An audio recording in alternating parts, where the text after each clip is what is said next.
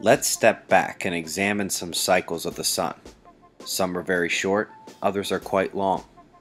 We have already seen the 2 to 3 minute pulses and learned that there are other 3 to 5 minute oscillations involved at the sunspot level. Let's look at the star as a whole. How long does it take for the Sun to rotate one time? This is a difficult question because the Sun does not rotate the same speed at different latitudes. The equator rotates about 10 days faster than the polar regions, with the majority of the Sun having an average of about 28 days, 4 weeks, coincidentally the same as one lunar cycle for Earth's moon around our planet. The most commonly discussed cycle of the Sun is the sunspot cycle. NASA's official sunspot numbers show an approximately 11-year cycle of high and low sunspot activity.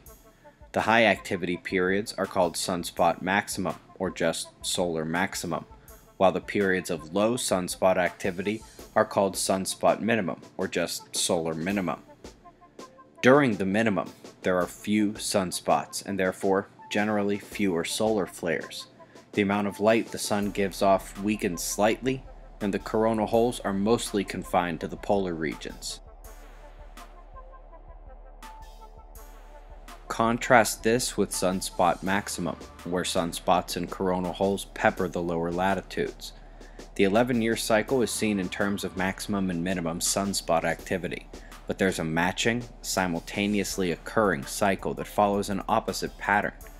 Let's start by looking at the last few sunspot maximums, occurring around 2013, back in 2002, 1991, and 1980.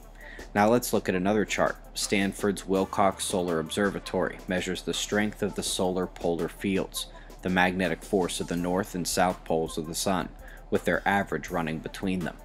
You will notice that the aforementioned sunspot maximums are noted here, and they correspond with polar minimum. Likewise, the bulges here representing maximum polar force occur during sunspot minimum.